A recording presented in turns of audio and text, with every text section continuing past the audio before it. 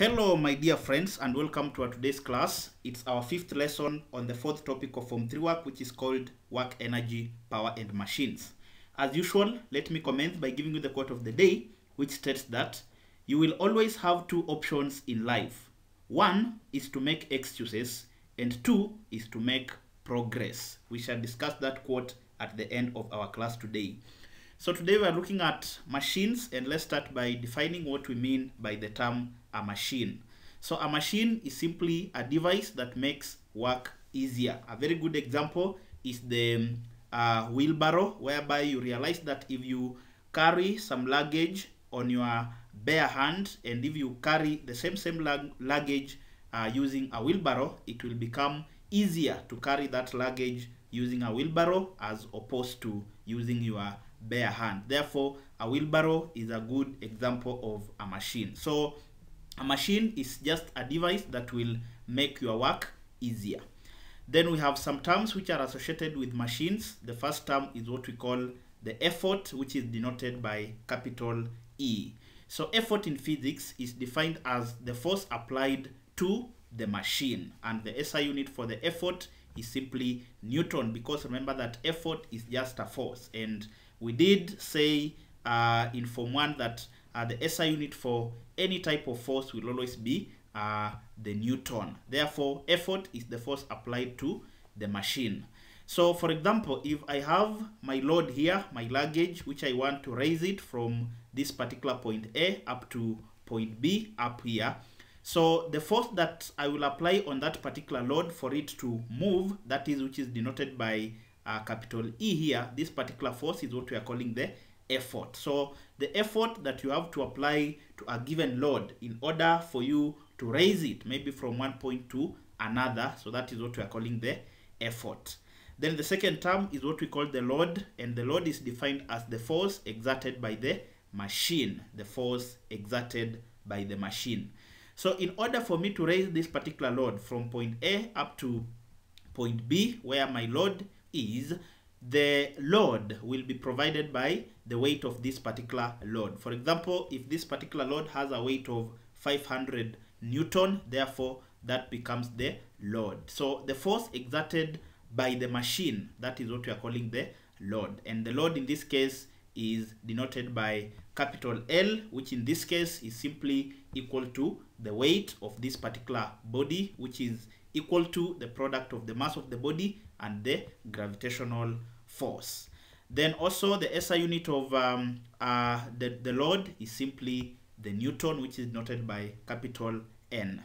Then the third term, which is associated with machines, is what we call the mechanical advantage, denoted by capital M dot small a. So that is simply mechanical advantage, and it is defined as the ratio of load to the effort. So for example, if the load is noted by capital L in this particular case and the effort is noted by capital E, then mechanical advantage will simply be load divided by the effort. Remember, when we talk of the word ratio, it means we are dividing or we are comparing two quantities. Therefore, when we talk of the ratio of load to the effort, we simply mean load to effort, or load divided by the effort. So that is what we mean by a ratio.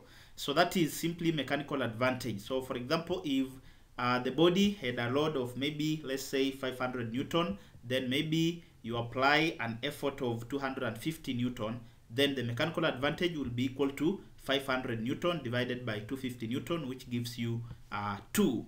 Then remember, because mechanical advantage is a ratio, it does not have any units because the units do cancel out. For example, the units for load is Newton, the units for effort is also Newton. So Newton divided by Newton, you will simply get 1. Therefore, a ratio does not have any unit. Therefore, mechanical advantage also doesn't have the units.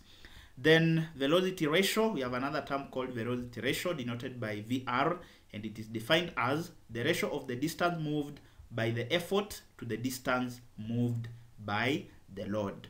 For example, if I'm moving my load from point A up to point B, then in that particular case, the effort distance denoted by DE, or the distance moved by the effort, will be this particular distance from point A up to point B. That is the hypotenuse of this particular load, because the load is moving from point A to point B. So it means our effort is simply causing this particular load to move along this particular effort distance. So the distance caused by the effort for the body to move from one point to another, that is the effort distance, or the distance moved by the effort. Then we are saying that it is the ratio of the distance moved by the effort to the distance moved by the load.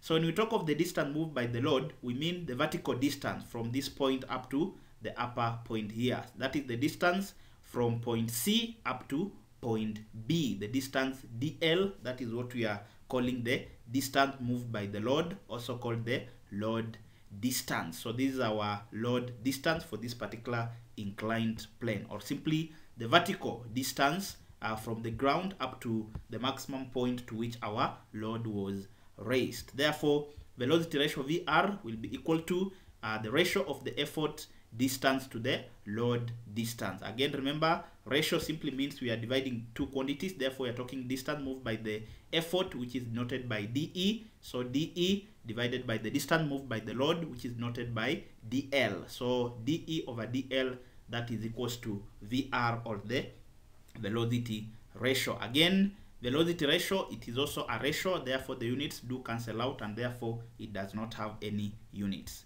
Then our the fifth term is what we are calling the efficiency, denoted by a Greek letter called neta. That is, it is written this way. So efficiency is simply the ratio of the work output to the work input, expressed as a percentage. You can also define efficiency as the ratio of the work done on the load to the ratio of the work done by the effort, expressed as a percentage.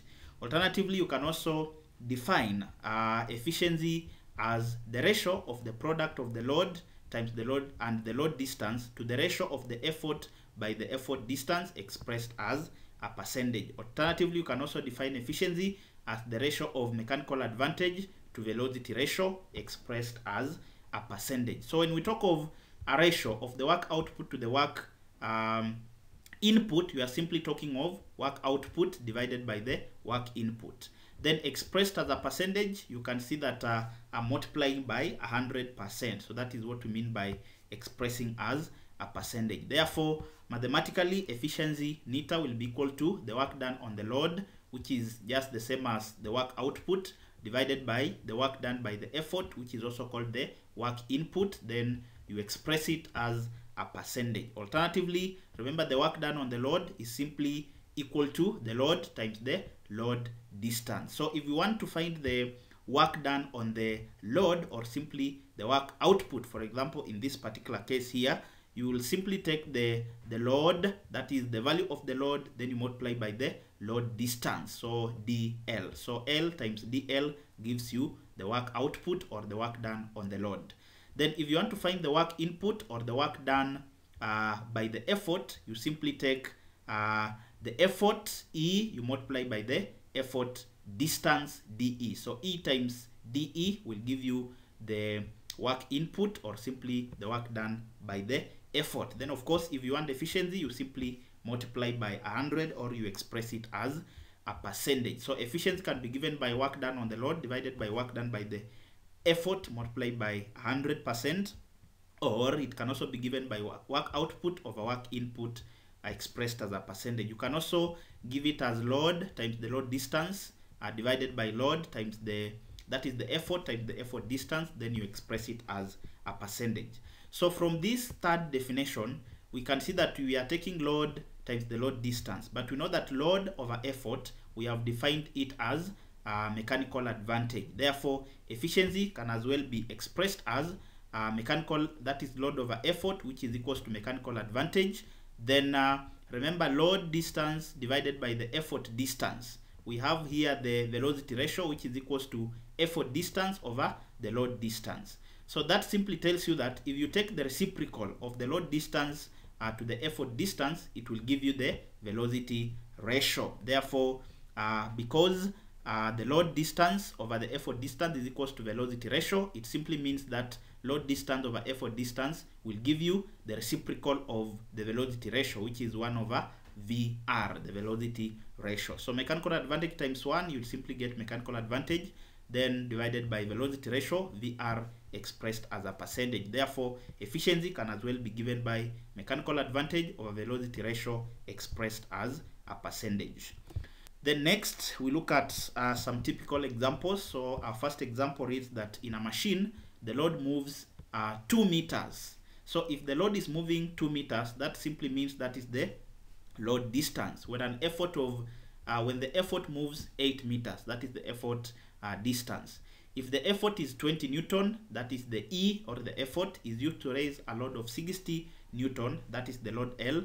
Determine part A, the mechanical advantage of the machine. So we know that mechanical advantage is equals to load over the effort, and we are told that the load raised is 60 Newton. So 60 Newton divided by the effort that raised that particular load was of 20 Newton. So 60 divided by 20, Newton and Newton will cancel out, 0 and 0 will cancel out, then 6 divided by 2, you will get 3. Then remember, mechanical advantage is a ratio, therefore it does not have any units. Part B, they want us to find the velocity ratio. So VR is equals to the effort distance divided by the load distance, or the distance moved by the effort divided by the distance moved by the load. So we are told that in a machine, the load moves 2 meters. So that is the distance moved by the load, 2 meters. When the effort moves 8 meters, so that is the distance moved by the effort, which is 8 meters. Therefore, velocity ratio will be 8 meters divided by 2 meters, which gives you 4, which is a constant without units because velocity ratio is a constant.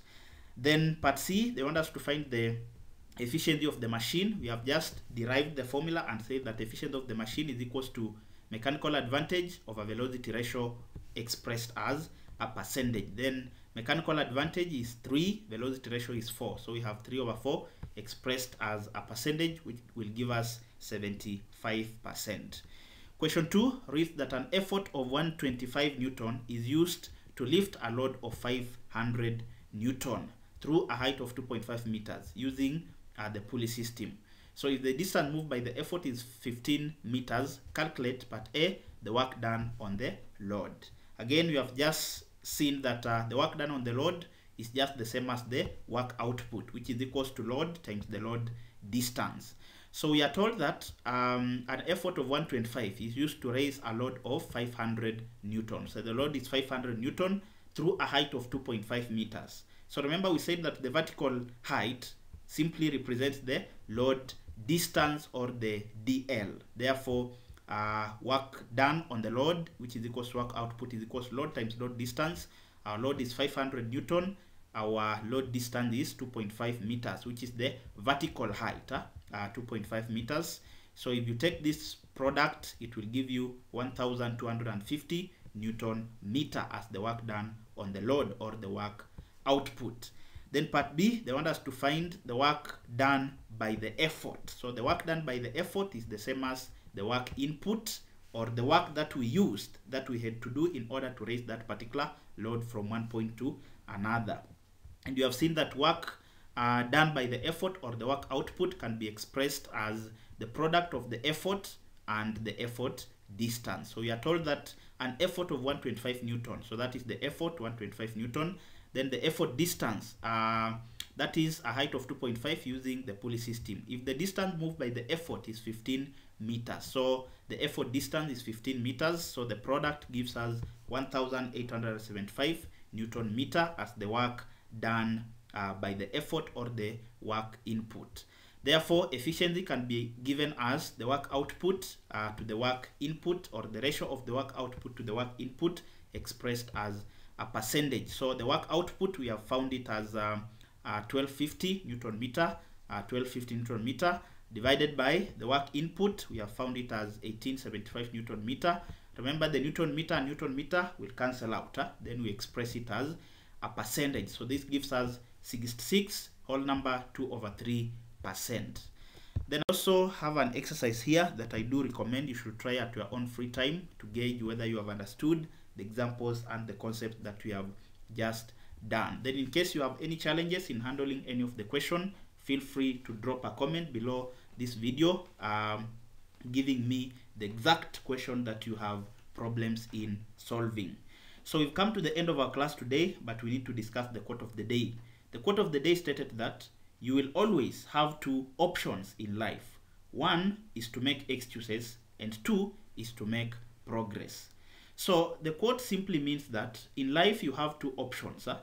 You can either choose to make excuses, and remember, if you make excuses, you won't progress.